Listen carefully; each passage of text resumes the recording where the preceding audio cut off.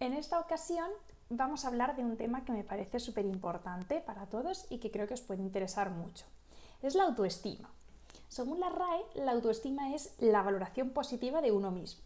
Por eso cuando decimos que alguien tiene autoestima es alguien que se quiere, que se valora, que tiene pues, la estima propia bastante alta. La estima, también dice la RAE, es la consideración y aprecio que se hace de alguien o algo por su calidad y sus circunstancias. Y bueno, como ya hemos hablado de ese querernos y de ese tomar conciencia de lo que valemos y por ello, pues yo creo que nuestra autoestima tiene que ir siempre, ¿no? en un punto positivo. Cuando la autoestima llega a un punto sobrepasando el límite, o lo que podría ser un límite, lo que sucede es que nos encontramos con personas pues, que son egocéntricas, que se creen perfectas, personas a las que no les puedes decir que esto lo han hecho mal porque te atacan o incluso pues, intentan justificarse. Yo creo que la autoestima pues, necesita un término medio, ni soy una mierda, ni soy lo mejor que hay en la tierra, simplemente pues yo soy bueno en lo mío, soy una buena persona, puedo hacer muchas cosas, yo tengo un valor como persona, tienen valor mis ideas, lo que yo aporto, tengo valor respecto a mi familia, amigos, tengo muchas cosas que aportar y ese planteamiento pues nos tiene que dar esa autoestima, pero en el grado en el que nos hace bien. Bajo mi punto de vista, no tener nada de autoestima y no querernos a nosotros mismos es contraproducente. Y querernos demasiado, pues también lo es. Seguro que tú te has encontrado, y yo también, con personas que cada cosa que hacen dicen es que yo no valgo nada, mira qué mal esto no me sale, no hago nada bien. Es muy triste que alguien se vea de esta forma a sí mismo. Y debemos ayudarnos, yo creo, entre nosotros, pues estimándonos, queriéndonos bien, sacando lo mejor de las personas que tenemos alrededor y hacer que la autoestima sea algo que esté en nuestra vida, pero en la medida suficiente para motivarnos a seguir hacia adelante. Tenemos también el caso contrario, porque nos podemos encontrar con personas que se creen los mejores del universo y bueno, aquí perfecto no hay nadie. Todos nos equivocamos, todos cometemos errores, fallamos. Hay días en los que no damos una y otros en los que todo nos sale bien, pero esa imperfección pues yo creo que también forma parte de la vida. Y relacionado con esto os voy a dar un ejemplo que a mí me encanta, y son las croquetas. Todos alguna vez hemos hecho croquetas, las hemos visto hacer o hemos colaborado en su preparación. Cuando haces croquetas, las haces a mano, ¿no? Cada croqueta sale de una forma. Cada una sale dependiendo, sobre todo si hay varias personas haciéndolas, pues cada uno le dará la forma a la croqueta, pues la que cada uno pueda. Y luego, pues estarán todas igual de ricas, porque lo importante es la masa, que esté bien hecha, que esté buena. Y el sabor va a ser espectacular independientemente de la forma, pero a mí me gustan las croquetas irregulares, ¿no? Las que cada una es diferente, porque cuando las ves ahí todas puestas, muy bien hechas, dices, uy, esto lo ha hecho una máquina, esto está comprado, ¿no? Estos son croquetas de bolsa. Y cuando las ves, que son cada uno pues un pelín diferente de las demás, pues piensas, esto está hecho a mano, ¿no? Tiene la imperfección, pues yo creo que de la vida misma, ¿no? De cada uno de nosotros que somos diferentes, no somos perfectos y no pasa nada. Por dentro de esa imperfección, dentro de esa imperfección creo que también tenemos que querernos. Otro aspecto que quería tratar y dar sobre él alguna pincelada es acerca de la valoración que hacemos de nosotros mismos y de los demás. En la actualidad vivimos en el mundo de las valoraciones y las reseñas en Google, cuando vas a un restaurante, a un establecimiento o recibes un servicio. Pero muchas veces no nos valoramos de forma positiva a nosotros mismos y nos decimos, pues qué bien lo he hecho, ¿no? Por fin qué bien que ha salido esto que tenía entre manos, o esto me ha quedado de 10, o comentarios por el estilo.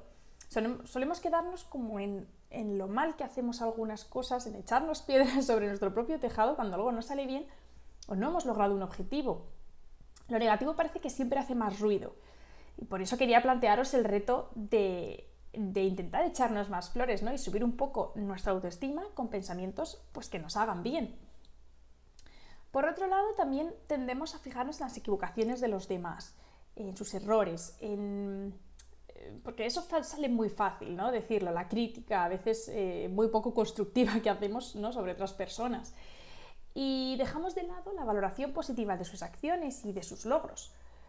Yo creo que nos olvidamos a veces de decirle a un compañero de trabajo, pues felicidades porque pues esto lo has hecho genial, o enhorabuena por esa idea que has tenido, o a un amigo, pues oye, enhorabuena porque has acabado la carrera y has sacado súper buena nota, ¿no?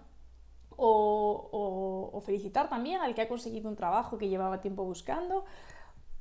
No, mil situaciones. Creo que esa valoración positiva hacia los demás en ocasiones se nos queda en el tintero. Hacerla puede parecernos que no viene a cuento, pero igual que hemos hablado de ese dar las gracias a los demás, ¿no? Ahora os invito a hacer esa valoración a un amigo, decirle, oye tío, eres genial, te lo estás currando un montón, ya verás que lo vas a conseguir, o pues eso, enhorabuena por esto.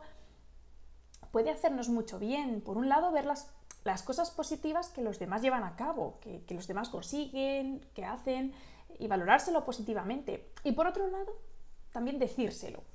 El efecto que pueden tener esas palabras en la otra persona, no hace falta que sea un párrafo enorme ni hablar durante media hora, con un mensaje o una línea, 2 minutos de llamada para decirle a la otra persona, oye, eres un crack y lo estás haciendo genial. Hombre, siempre que sea verdad, obviamente, ¿no? Pero porque todos estamos aquí luchando y eso seguro que a esa persona le sube la autoestima. La tercera parte que quería tratar, que está relacionado con esto, es lo que los demás piensan de nosotros. Este asunto me llama mucho la atención y me parece muy importante pararnos a decir, pues, ¿qué es lo que los demás piensan de mí? ¿Qué es lo que pueden pensar? ¿No? Simplemente pararnos, meditarlo y ya está, y no darle más vueltas. Creo que nos puede hacer mucho mal atascarnos pensando y dándole vueltas a, oye, pues mira, pensaron de mí esto porque hice tal cosa y entonces no sé qué, y lo siguiente. Y es algo natural que nos sale pensar, pero que yo creo que hay que aprender a gestionar y decir, pues me da igual, ¿no?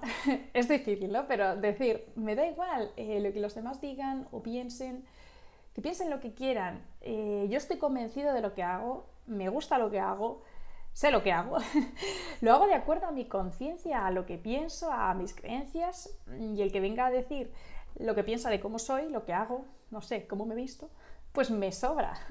O sea, en el sentido de que no me hace falta, ¿no? Sí que es verdad que hoy en el mundo de las redes, pues todos buscamos esa valoración a través de los likes, los comentarios, las reacciones a los stories, y eso puede hacernos daño, y también te invito a que veas en tu interior si eso te puede estar pasando, ¿no? Si subes algo a Instagram para buscar esa valoración. Personalmente creo que prefiero más que un like a una publicación, pues que alguien me diga en persona, oye, pues qué chula la foto de ese viaje, o qué guapa estás en esta foto, o no sé, me parece mucho más valioso que me lo digan a mí en persona estas cosas que a través de una red social, pero creo que la red social está muy bien, ¿no? Pero creo que no puedes sustituir esa comunicación y esa valoración que nos hacemos entre las personas. Lo que los demás piensan de mí a veces puede tener un peso grande, o sea, puede pesar, puede ser algo doloroso, porque hay personas que no es que sea que lo piensen, sino que es que te lo dicen, y cuando la valoración no es positiva o no es constructiva o no está hecha desde el cariño y el aprecio que se tiene a la otra persona, pues puede hacer mucho daño. Yo me he encontrado con personas que estaban en mi círculo y que me han dicho a la cara, pues, qué ropa más fea llevas, qué mal vestida vas. Y dices, jolín, pues yo pensaba que iba bien vestida, ¿no? A mí me gusta lo que llevo. Yo entiendo que a ti no te guste y que lo hayas pensado, pero que encima me lo hayas dicho y me hayas hecho sentir mal, porque me lo has dicho a la cara y encima, para más colmo, pues me lo has dicho delante de otras personas, pues esas cosas merman la autoestima, o sea, la debilitan y bueno, la pueden llegar incluso a anular. Entonces yo os invito a todos a que tengamos pues cuidado con las cosas que decimos, porque parece que hoy en día tenemos la libertad de decir lo que queremos, pero a la vez estamos hablando de otra persona. Esa persona se puede sentir mal, puede hacerle daño eso que tú le estás diciendo, y al final hay cosas que yo creo que es mejor no decir porque no aportan nada bueno, ¿no? Cosas que si no dices no pasa nada, incluso vas a hacer un bien. A veces nos atascamos más, yo creo, en lo que los demás pueden estar pensando que en lo que en realidad están pensando, que incluso pueden no estar pensando en nada, pero nos liamos en la mente con lo que yo le dije, lo que yo le contesté, lo que me dijo de vuelta, y entonces seguro que pensó no sé qué, y a veces esas conversaciones las tienes con esa persona y te dice, bueno, no, yo no pensé nada, yo sin más esto sucedió y no le volví a dar más vueltas y tú te has estado rayando una semana por ello. Creo que tenemos que simplificarnos un poco más y ser más positivos en nuestra estima, tener, pues eso, más autoestima, porque todos valemos mucho, todos somos muy valiosos y tampoco podemos dejar que las valoraciones de los demás nos anulen, nos afecten de tal forma que se vuelvan en contra nuestra. Y para finalizar, os invito a hacer este ejercicio de autopercepción, como os he comentado algunas veces, ¿no? Cogiendo un papel y diciendo, ¿yo cómo me veo? ¿Qué percepción tengo yo de mí mismo como persona, físicamente, como estudiante, como trabajador? ¿Cómo me veo yo como hija, como hermana, como esposa, como novia, como amiga? Y te sorprenderá cuando te pones a escribir, pues que salen muchas cosas. Pueden salir cosas positivas, también negativas, o de los dos tipos, y eso te puede dar luces de cómo estás en ese momento de tu vida.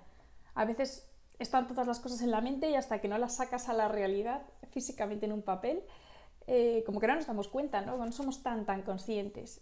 Y os animo a ese ejercicio, de verdad, deseo que os ayude. Y bueno, yo creo que hay que hacerlo intentando ser lo más realista posible, porque podemos quedarnos en ser muy positivos o ser muy negativos en nuestra valoración y hay que buscar la objetividad. A veces puede ayudar preguntar a otra persona, oye, ¿tú cómo me ves? ¿Cómo crees que soy yo? ¿Qué crees que quizá debo mejorar o cambiar?